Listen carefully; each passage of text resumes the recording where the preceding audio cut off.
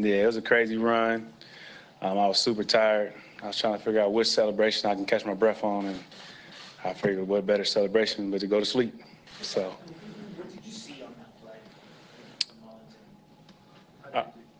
play? I kind of watched on film that when they kind of had 2-by-2 or whatever, if he didn't have anything, he was going to try to throw it to the back.